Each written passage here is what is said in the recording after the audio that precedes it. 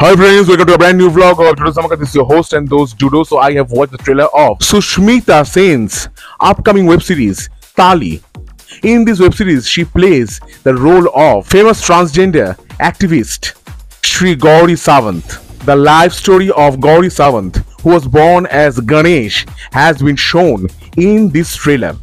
The agony Sushmitasen has perfectly captured the expressions. After Arya, I think this is gonna be again a game-changing web series for Sushmitasen. It will start streaming on JioCinema from 15th of August. The series is directed by National Award winner Ravijadhav.